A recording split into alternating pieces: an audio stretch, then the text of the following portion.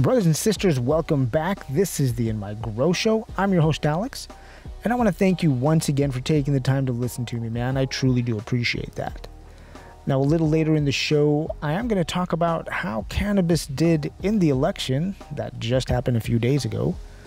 And I'm also going to talk a little bit about IPM during flowering. Yeah, somebody had a question on Instagram. But first, before that, let's talk about a few things. First of all, why am I in the cab of my truck? Well, so right now I'm at Lake Casitas up in Ojai. And I decided since I was out in the woods, I would just record the show. You know, how hard could it be? Well, you know what? It's really windy outside. Turns out to be a lot harder than I imagined. Not really that hard. It's just really windy. And there's a whole bunch of stuff flying around. It's just it's terrible sound. So instead of packing everything up and going home, I decided, you know what? I'm just going to finish recording the show or just record the show from here. So bear with me while I also get all my notes and everything else together. But you know what? It's not that bad because it helps me actually figure out that I can record the show from the cab of my truck. So I can pretty much go anywhere. That's pretty cool. All right, hang tight. I got to open my notes and then, yeah, we'll keep talking about a few things. Now, last week was Halloween and Dia de los Muertos. Dia de los Muertos, you know what? We didn't really do anything that much different than we usually do. You know, we built some altars, lit some candles, said hello to our dead relatives and ancestors. Halloween, though, yeah, man, it's been kind of interesting, you know. The quarantine basically canceled Halloween also. You know, people were getting pretty creative on what to do for that day. You know, and for me, I've got teenagers, you know, and it's all about really just kind of keeping them in the normalcy of trying to keep those traditions going, you know, just something also to make them feel like, you know, they can get together with friends. So, you know, what we did was that got a couple of our friends together. We carved some pumpkins at our house, and then I took them to the miniature golf, man. Played a couple of rounds of miniature golf, had them do a couple of laps in the mini Grand Prix. You know, something, man, just to keep it, you know, just to keep that normalcy going, that camaraderie, that, you know, that whole sense of being able to hang out with your friends. But anyways, yeah, that's how Halloween was for us. I hope it was cool for you. You know, I did wind up with a whole bunch of candy, mostly not because we went anywhere, but mostly because it was on sale at the drugstore the day afterwards. A whole bunch of it, too. And I have a sweet tooth, you know, I really got to watch that. But anyways, so the next thing I wanted to talk about was this peach ring live resin batter. Whoop, can't really see that. Wow, that's really blown out. All right, let's see it on this side. Hey, there you go. Anyways, I'll put up a picture of it. But yeah, it is a live resin batter. And thank you once again to Sespe Creek Collective for sending this over. They sent over a little sample. And again, I will put up more pictures of it, but let's see if you can see it. And it is a concentrate. Okay. Nope. There you go. There you go. Yeah. And this live resin batter was put together by West Coast Cure. So the peach ring, man, I got to tell you, I don't do a lot of dabs. I don't do a lot of concentrates. I mostly do them in like social situations. You know, if I'm hanging out with friends, somebody has some dabs, you know, rig. Yeah, I'll do it. Absolutely. It's a really great potent high. It's a great way for me anyways to celebrate and party with my friends. Now the reason why I don't do dabs myself or a lot of concentrates at home is because I really enjoy smoking flower. And concentrates, you know, things like dabs, they really saturate my endocannabinoid system to the point that it really pushes up my tolerance. So when I go back to smoking flower, it just seems like it takes me more flower. I need to smoke more flower in order to get, you know, that sense of highness, that elevated part. At least for me, that's the way it is, and that's why I don't really do a lot of dabs at home by myself. Now, with that said, this peach ring was a beautiful, strong, potent high. It had a taste, it did have a taste of like the peach ring gummy, the sweet like flavor, but it also had this really like funky, gassy taste at the end also. It was a great taste. I really liked it. And you know what? When I hit it, that first hit, you know, it kind of started, like after a few minutes, like the back of my left side of my brain started to tingle. And, you know, that high just kind of came over me real quick. You know, I actually said to myself, I need to sit down. Not because I got too high, but because I needed to relax because I was about to take a couple more hits and I should enjoy it. But yeah, this was an awesome flavor. This was an awesome taste. If you love doing dabs or you love having a good batter, check out this peach ring. It's really good. It was really worth it. Thanks again to Sespe Creek Collective for sending that out. Truly do appreciate that. Now I want to talk a little bit about what I use to actually smoke those concentrates. So, as I was saying, I don't do a lot of concentrates. I used to have a quartz, the bucket or a quartz bowl that I would have with one of my bongs, but I don't know where it wound up. And the reason it's quartz is because it has to, you know, it has to take the high heat. So, I wound up going to Salzer's Records, which is a local record store here in Ventura. If you're driving through Ventura, like, you know, on the 101, and you want to go to a record store, Salzer's Records, man. They great record store. They also have a glass shop. And that's where I picked up what's known as a dab straw or a nectar collector. This is what I picked up. Let's see if you can. So I'm not a big fan of dab straws or nectar collectors because the great thing about dab rigs or, you know, bongs that have the right bucket for doing dabs is that the water, the percolation, helps keep the lipids, the fats, and the waxes that may come up with your hit, that may come up with the hit of concentrates. It keeps them from getting to your mouth, basically. With these dab straws, there's really nothing to stop that, and yeah, those waxes and fats wind up kind of coating the top of my teeth. It wasn't really cool. I didn't really like it, but again, that's because there's no little percolation to interrupt those fats, to capture that. So that's just one of the drawbacks of using these dab straws. What you would do is you would take your torch and you would slowly, you know, heat the tip, and then when it's hot enough, usually, you know, it says it should be about, you know, 420 degrees, but who would know, right? So you heat the tip, and then you put the hot tip up against the glass container of where your concentrates are. And that heat makes the concentrates evaporate, and you inhale the smoke or anything that's evaporating or you know, just being heated up. But again, since there is no percolation to interrupt those waxes and fats coming through, it winds up coating my teeth anyways. So just a word of advice. These are convenient, but yeah, they also have a downside. And I like this one better than most because usually most of the dab straws or actual straws are open at the tip. This one has like a little bowl, which makes it cool because you just kind of heat it up, put it up against the dabs, and you inhale the smoke, but again, there's nothing to interrupt it. Again, that's my take. So yeah, that's my take on dab straws. Love them or hate them, they're there. They're convenient, but you know, pros and cons to everything. Something else I wanted to mention is I want to give a big shout out and congratulations to Justin Benton from 101 Hemp. He just launched his own podcast a couple of weeks ago. I believe it's called The Miracle Plant.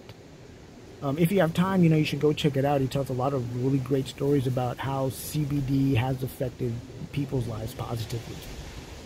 Yeah, man, it's called The Miracle Plant. Check it out.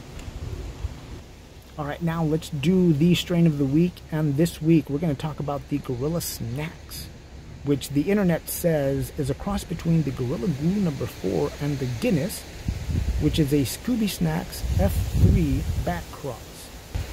And this flower came in at a 23% THC. You know, the flavor and the aroma were like some pine cones, a little spicy, like peppery, with some musk. I don't know what kind of, some kind of funky musk to it. And at the exhale, it had this really like sweet taste to it, man. It was really good.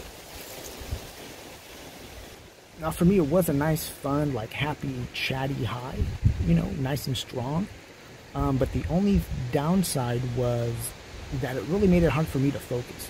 That's how like high and I don't know, giddy I was with it. Not really giddy like but it's just, you know, it was really distracting. Because it was such a fun high, you know. Let me see here. This is put together by Soma Rosa. Let's see, Soma Rosa. Good on them. Flower came out real nice. The only downside to it was a little dry. It was a little bit dry in the jar. But other than that, really superb high, man. Right on. That is, again, the Gorilla Snacks.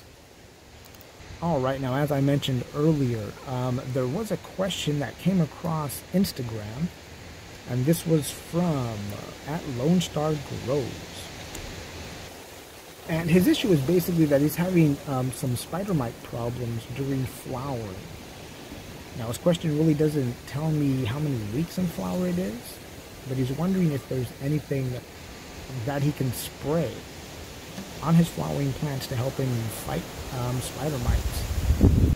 And I wrote down a few notes about this. Hopefully it helps not just Lone Star Grows, but anybody else out there who's fighting spider mites in the flower and wondering if it's a good idea to spray any kind of foliar spray just to help them fight it. So spider mites, they're a common pest that's easy to miss because they don't fly. So, yellow sticky traps, while they do help, just kind of keep the numbers down, they're really not a good way to have as an indicator as far as how bad the pest pressure is of spider mites in your garden. As I was saying, since they don't fly, they kind of crawl around. Sticky traps, they don't really help you monitor, at least don't help me monitor the spider mites very well. What does help me monitor spider mites really well is brush beans. What I'll do is I'll plant like some green beans or different brush beans in solo cups or small 1-gallon containers, and I'll put them in my garden, because a couple of things will happen. The spider mites are going to be attracted to those brush beans before they're going to be attracted to your cannabis. They're more attracted to those brush beans than they are to your cannabis. So that's going to help me monitor them, and it's also going to act as a trap plant. That way, since they are in small containers, when I do think that the pressure is too much, I can just take them out and put in new bean plants. And brush beans, that's all they are. They're just like green bean plants. They're really common. So that's one way that that helps me keep down the number of spider mites in my garden. And I don't like spraying any kind of foliar sprays or any kind of moisture on my flowering cannabis plants, because that added moisture could really help certain molds and funguses really take root and, just cause more problems than they're worth. That's my opinion. That's what I do. Me, I always lean towards predators, whether it is ladybugs, which are pretty common, pretty easy to get. The thing about ladybugs is that they're seasonal. You can't really get them in the wintertime or in the early spring. Yeah, that's the crazy thing about ladybugs. Another thing I like to use for spider mites is green lacewing eggs or green lacewing larvae. Both of them are really good. Now you can also get some predator mites. Let me see. Look, I'm not a bug person. I'm going to try to pronounce these other mites that you can get. Let me see. So one of them is the Pitosielus persimilis, and then the Amblicius californicus, and then there's also a midge called the Feltiella. Whoop, let me try that again. Feltiella carsuga. Wow, I didn't get any of those right. But those are also some of the predators that you can get that'll help you, combat the spider mites. I'm really lucky to have the insectary Rincon Vitova here near me, so these things are pretty available to me. And again, it is a matter of cost also. A buddy of mine also has a lot of good results. He was telling me with using a pyrethrum fogger, but he says he doesn't use it after like week 2 of flower, and that's mostly because it runs the chance of actually leaving like a residue or a taste on it, and that's what he says. So now the best advice that I can give you when it comes to spider mites is basically tear down your room, clean it top to bottom, close up any kind of holes where pests may be coming in from, and figure out really how the spider mites got in, and how they wound up thriving. I mean, what is it that you have to do to break the chain for them so, you know, you don't keep having this problem? Now, I know some of you or some people may be running, you know, perpetual grows, and tearing down a room isn't possible. If you're running a perpetual grow and you can't tear down a room, you know what? I really don't have a lot of advice, you know, and other than a fogger, really. Because in my mind, you know, the best thing to do is just, you know, empty out a room and clean it from top to bottom. In a perpetual grow, you constantly have to have plants coming in and out of a room that hasn't been completely cleaned. So, you know, yeah, I don't know what to do if you're running a perpetual grow. Now, I do want to say something about yellow sticky traps. So I spoke earlier about sticky traps being good for flying insects. They are. There's also a thing that I do with sticky traps to make them more attractive to certain pests. And that is that I will get a cotton ball and put certain essential oils on the cotton ball and then stick that to the sticky trap, which, you know, makes it more attractive to certain pests. So here are the oils that I use for different pests. Cinnamon oil will attract thrips, leaf miners, and Japanese beetles. Melissa oil will attract fungus gnats, thrips, horseflies, and deer flies. Lemon oil will attract fungus gnats, mealybugs, scale, thrips, and Japanese beetles. And peppermint oil will attract the cucumber beetle.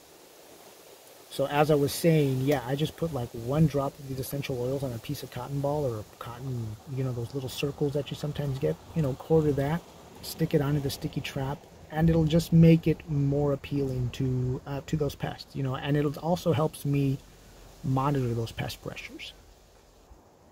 Yeah, you know, the best advice I can really give is, at that point, just harvest as much as you can and clean your room when you're done. All right. Now, let's move on to the report from the Cannabis Frontline. And the first article comes from MRI Simons. It says 25 million Americans used cannabis in the last 6 months due to COVID pandemic. Starts off, MRI Simons today announced its findings of its national cannabis study. Among its many findings, the study revealed that 10% of all U.S. adults, that's 25 million people, reported that they used cannabis in the past 6 months due to the COVID-19 pandemic. The study also revealed that these Americans turned to cannabis in a variety of forms, with 55% consuming only marijuana, 35% consuming only CBD, and 11% consuming both. I think I was in the 11%. I consumed both, man. All of it. What else you got? All right, let's see. It also says, these COVID cannabis consumers skewed heavily male, 64%, have a median age of 35, and are 75% more likely than the average adult to be parents with children in the household. In addition, they are educated and more likely to be multicultural. So there you go. In case you were wondering, yeah, I think everybody, or I shouldn't say everybody, I think every group, whether age or ethnicity, increased their cannabis use during the pandemic, either because you had time, or you had the funds, or you were just stressed out and, you know, alcohol wasn't a really good idea. Which, you know what, alcohol isn't a good idea anyways, in my opinion. While I do drink some alcohol sometimes, it is not the thing of choice for me to help me cope. But anyways. And MR Simons has a whole chart of how, you know, demographically it broke down, whether it's median age, male, female, parents with children in the house. It's a pretty cool article, man. Take a moment and read it. It's a trip the way it came down just on all kinds of lines, man. And the final article comes from the Ganjapreneur. It's titled DEA Seeking Contractor Who Can Incinerate 8,000 Pounds of Cannabis Per Day. And this was put together by Graham Abbott. Starts off, the Drug Enforcement Administration's Phoenix Division is seeking an Arizona-based contractor capable of incinerating up to 1,000 pounds of cannabis and other federally prohibited substances per hour for up to 8 hours per day. According to the work description, the incinerator must be capable of incinerating up to 1,000 pounds of material and operate up to 8 hours a day. Additionally, DEA says the contractor would be responsible for burning cardboard boxes, plastics, and many other types of packaging used to transport and sometimes conceal illegal substances. So you have to be able to not just burn the weed and the cocaine and heroin, whatever else, but plastics and everything else that may come with it, all whatever trash is in it. So I wonder if you probably need 2 different incinerators, I guess.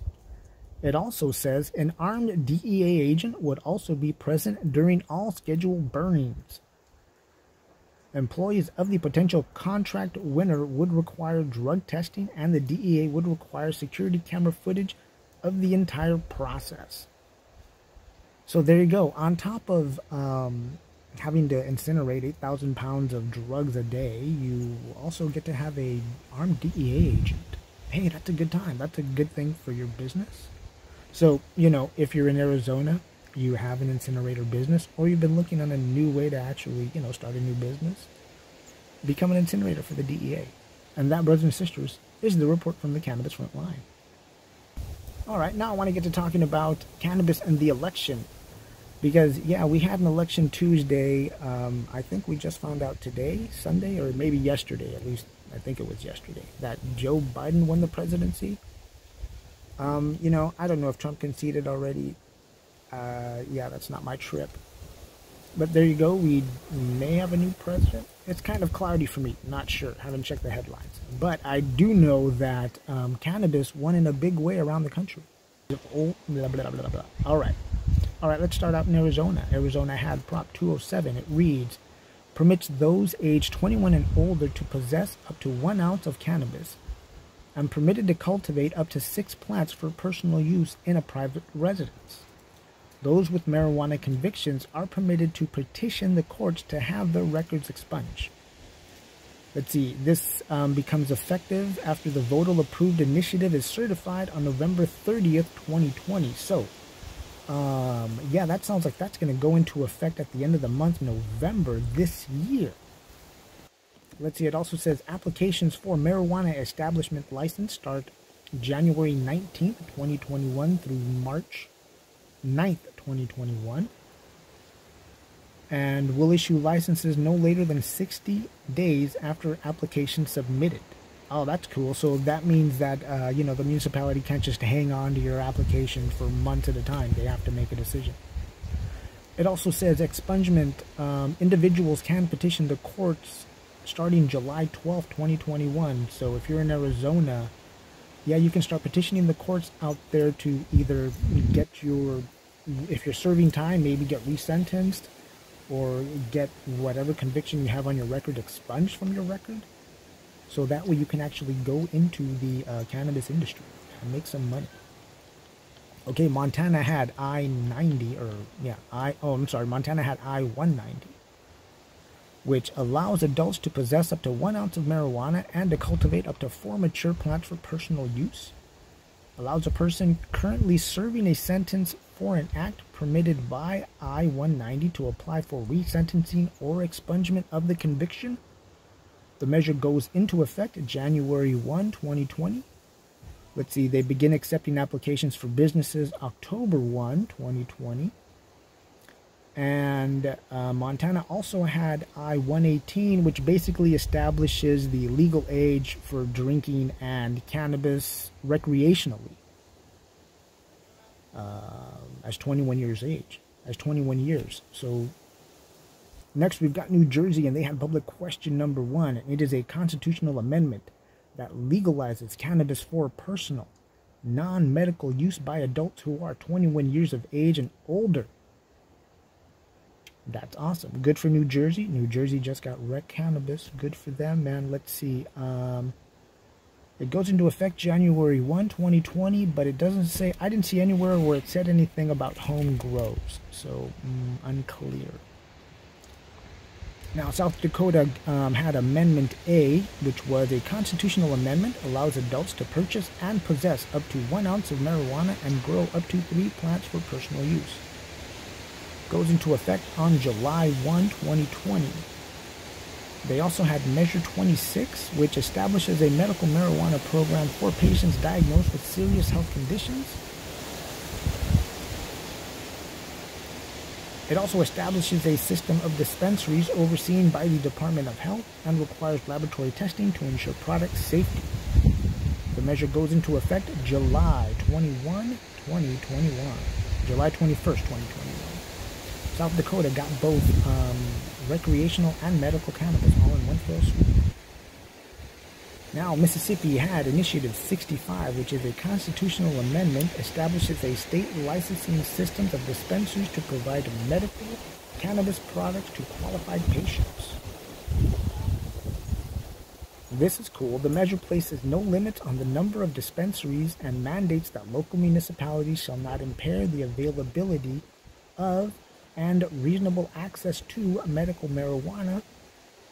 The proposal further mandates that state officials begin providing licenses for retail no later than August 15th, 2021. That's pretty cool that they didn't put a limit on the number of licenses for dispensaries. That is very key in having a very strong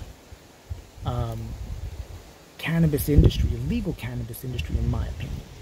You know, that is also very key in helping to bring in a lot of the legacy dealers, black market dealers, into the actual legal market. That's awesome. Now, so I want to say a little bit about decriminalization as far as decriminalizing drugs. I had a conversation with Patrick Goggin on episode 126 about just a little bit about the differences between decriminalization and legalization.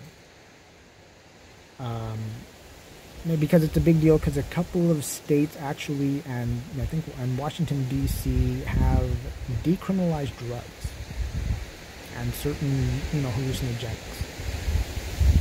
Glenn Greenwald wrote a really great article about drug decriminalization called Drug Decriminalization in Portugal. It came out like in 2009, because Portugal decriminalized all drugs in 2001. And they were one of the first countries to actually do that. Now, Uruguay is a little different. It's not so much that they decriminalized all drugs, but Uruguay never really set limits for drug possession. They basically left that up to the judge.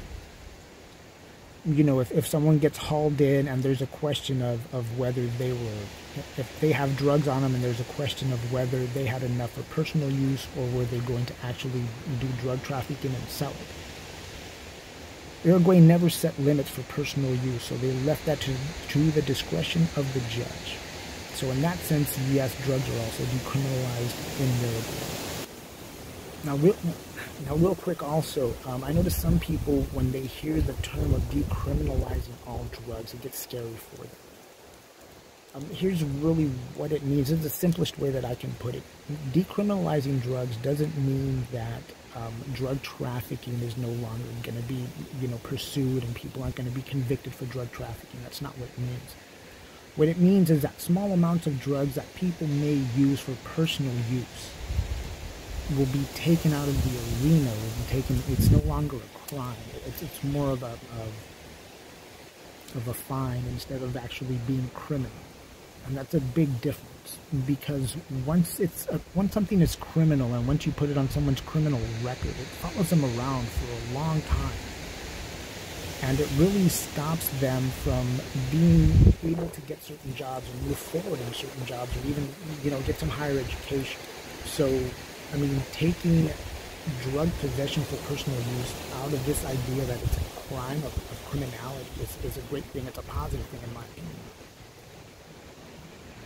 So, Oregon passed Measure 110, which decriminalizes the possession and removes criminal penalties for low-level drug possession offenses. And instead, those caught possessing a controlled substance will be subject to a $100 fine and be required to complete a health assessment within 45 days. Another thing Oregon got was Measure 109, which says adults will be able to access psychedelics in a medically supervised environment. There aren't any limitations on the types of conditions that would make a patient eligible for the treatment.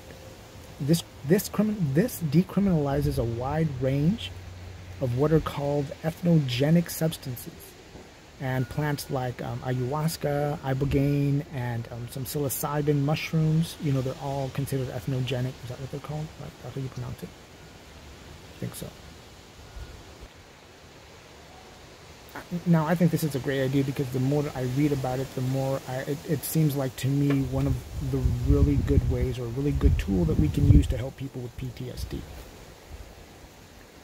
Now, kind of similar to this, in Washington, D.C., they got Initiative 81, which decriminalizes the possession of a wide range of psychedelics, and use of ethnogenic plants and fungi are going to be among the district's lowest law enforcement priorities. This is in our nation's capital, Washington, D.C. Again, awesome. I love all of that. That is a really a great way to move forward for it. And if anything, an example for the rest of us to think about how we should, you know, implement or put into practice.